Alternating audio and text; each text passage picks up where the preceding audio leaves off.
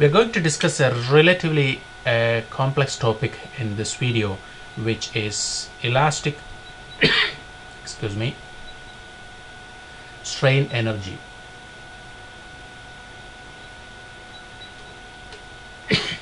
Excuse me.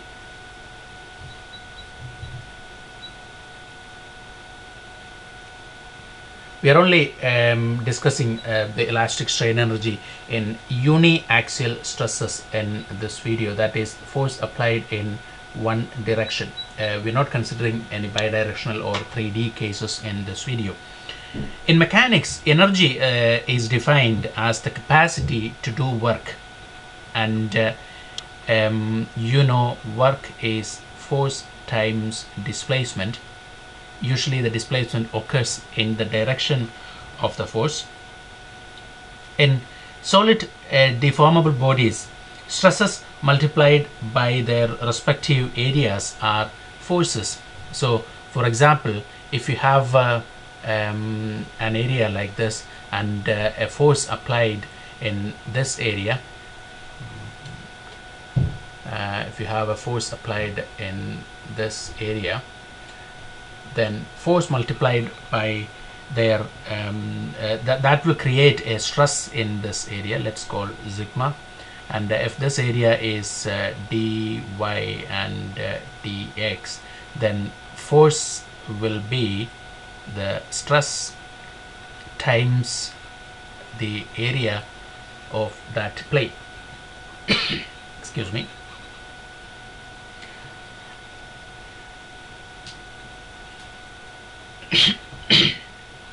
And this force will create a deformation on this body.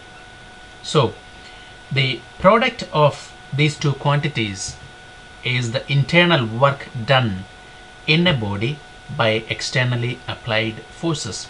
So the stress times the displacement will give you the internal work done in that body by this force. Excuse me. This internal work is stored in an elastic body as the internal elastic energy of it, or internal elastic energy of deformation. Let's see how we can calculate the internal energy that is acted upon a body by an external force in this video. So what you're going to see is excuse me, the analysis of a force applied on a body and the internal energy that is stored within the body due to the application of that force. So let's consider this case here, where you have a body of unit size, infinitesimal body, let's say a small body of unit size, and the dimensions of which are given here. And let's say there is a stress due to the applied force. There is a stress, a uniaxial stress on this body. Let's call it sigma x. And then you can calculate the force due to this, or the force that is used to create this stress.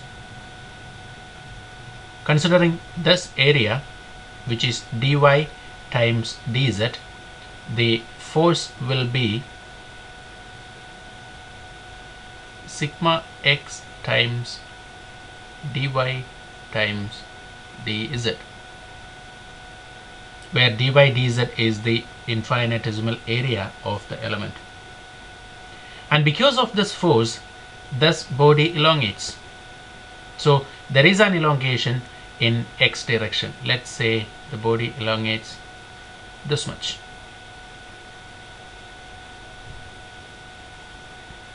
And let's call it dx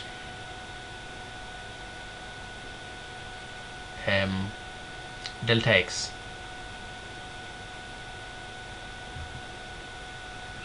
So the body elongates due to the application of this force, and you can calculate the deformation delta x.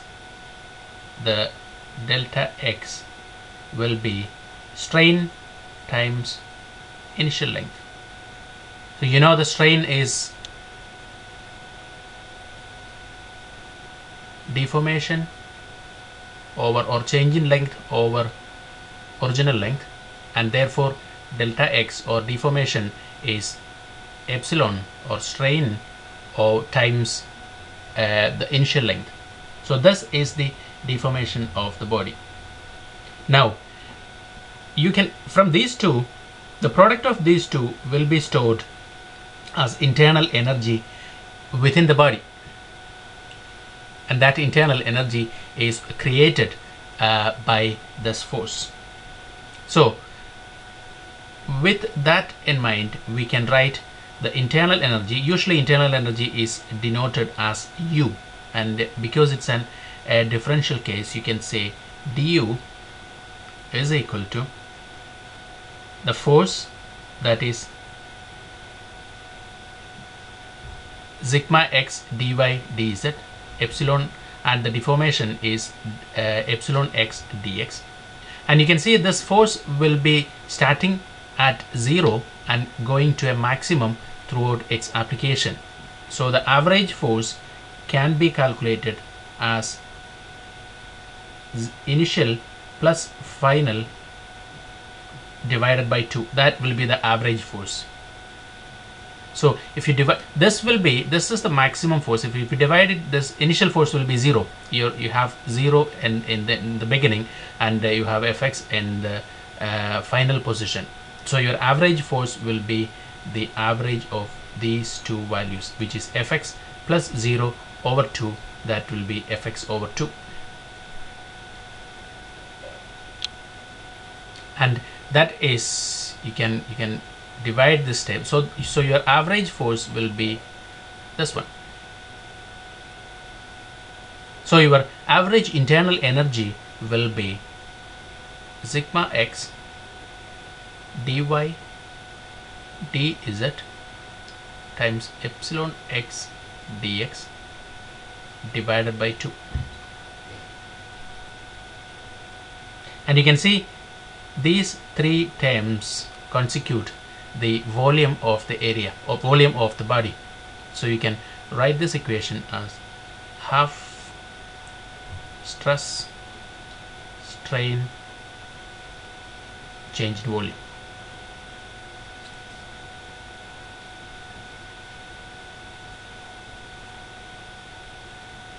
And from this equation you can rewrite, or you can obtain the strain energy stored in an elastic body per unit volume. This is your unit volume. So, and this is the equation for du, and therefore internal energy per unit volume is du over dv is half sigma x epsilon x, that is stress times strain over 2.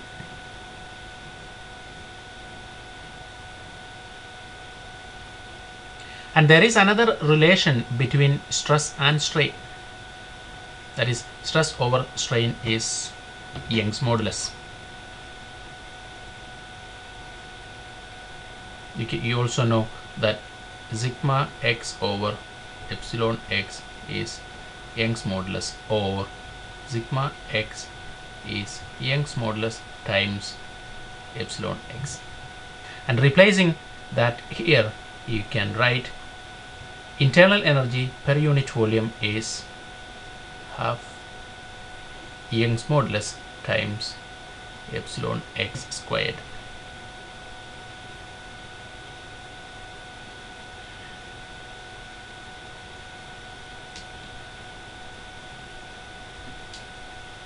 Or you can also rewrite it, epsilon x squared is sigma x squared over E. So you can also rewrite this as sigma x squared over 2e, because epsilon x, from this analogy you can say epsilon x is sigma x over e, and if you replace that with sigma x over e, you can rewrite this like this as well. So that is du per unit volume. So the total internal energy will be, that is U will be integral volume sigma x squared over 2e dv. These form the equation. These two equations form the equation for the elastic strain energy. And both these forms are convenient in applications, although they mask the independence of the energy expression on force and distance. For a particular material, the substitution of the value of stress at proportional limit gives an index of the material's ability to store or absorb energy without permanent deformation. So you consider a material where the stress of the material at elastic limit. We have discussed the stress strain diagram in a previous video, and you have a point where the elastic limit happens. And if you apply the elastic limit in this equation, then that quantity will give you the ability of the material to store or absorb energy without a permanent deformation.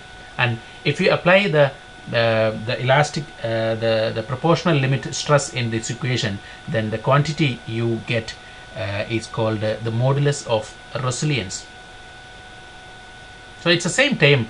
Modulus of resilience is the same term, that is the internal energy, but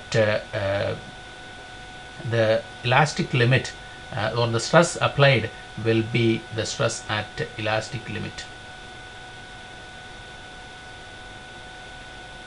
So if you apply the stress at elastic limit and then calculate the internal energy, that gives the property of the material, or that is the modulus of resilience of the material, which is the ability of the material to store or absorb energy without permanent deformation. When you look at the stress strain diagram, you can see up to elastic limit there is no permanent deformation.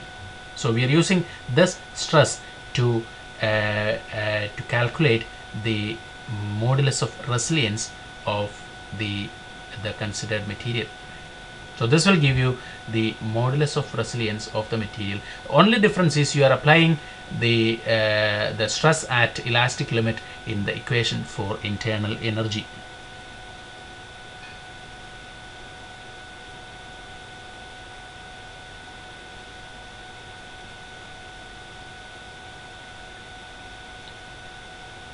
So if you use the same logic, so this is the elastic limit, and this will give you the strain energy of the material. The area under this curve will be the strain energy of the material. If you use the same analogy in the stress strain diagram, then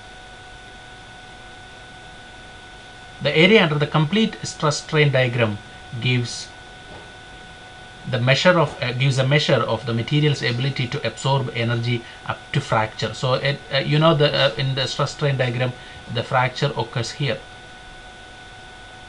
This is a stress strain diagram, and the fracture occurs. This is it's not a good diagram. Let me draw another one here.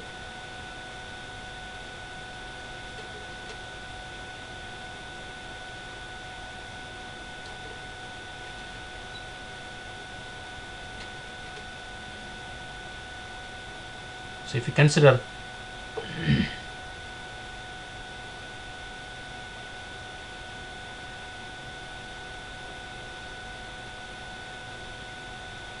you know the fracture occurs here, so the area under stress strain diagram will give you the total ability, or the ability of the material to absorb energy before it breaks, or before the fracture,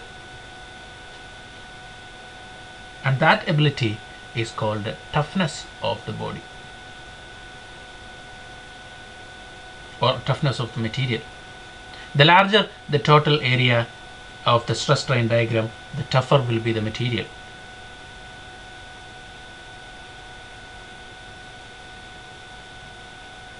In case of fracture, most of the energy is dissipated in permanently deforming the material and is lost in heat. The energy that can be recovered is only in this region. This energy can be recovered, and that we discussed as the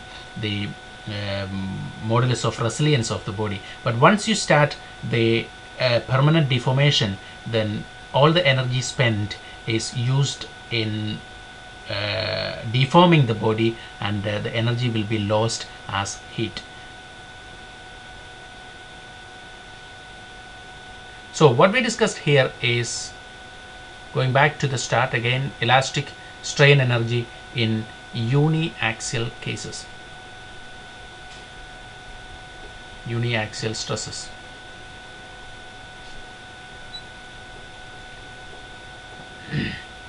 So we applied a stress, we calculated the force associated with the stress. The internal energy is the force times displacement. So we've calculated the average force of the stress. Initially the force will be 0, and at the maximum position it will be the Fx. So we've calculated the force from the stress, which is sigma x times dy dz, where dy dz is the infinitesimal area, and the average force is 0 plus Fx over 2, and that is sigma x dy dz over 2. And the body has a deformation of delta x, and from this deformation, epsilon or strain is deformation over initial length, that is delta x over dx. So delta x is epsilon x dx. So that is the deformation. So your product, or the internal energy, or the product of force and displacement, is du. Half du is equal to half sigma x dy dz, which is the average force, and times epsilon x dx, which is the displacement. You can rewrite this, the equation. That is half sigma x epsilon x dv, because these three terms constitute the differential volume of the body. Now you have du over dv, or internal energy per unit volume is half sigma x epsilon x, and you also know stress by strain is Young's modulus. So you can rewrite this equation in two forms, using the expression of sigma x in here, or using the expression of epsilon x in here. So that will give you internal energy per unit volume is half E epsilon x square, or half sigma x square over E. So that is the unit internal energy per unit volume, and the total internal energy you can calculate by integrating into volume, that is U equal to integral volume sigma x square over 2E times dV. Now if you apply the stress at proportional limit in this equation, you get the material's ability, or an index of material's ability to store or absorb energy without permanent deformation, which is called modulus of resilience. So what you all do is you apply the stress at elastic limit in this equation. So that will give you the modulus of resilience of the material. So you apply this elastic limit stress, and that is modulus of resilience. Now following the same analogy, if you consider the stress strain diagram, the complete area under stress strain diagram up to fracture will give you the total energy absorbed or dissipated in creating fracture to the material, or that is the ability of the material to absorb energy up to fracture, and that quantity is called toughness. So we discussed two terms in this video, that is modulus of resilience and toughness. Modulus of resilience is the ability of the body to absorb energy up to elastic limit, and toughness is the ability of the body to absorb energy up to fracture. The bigger the stress strain diagram, the tougher is the material. Once again, thank you for watching. Keep watching for more videos. Thank you.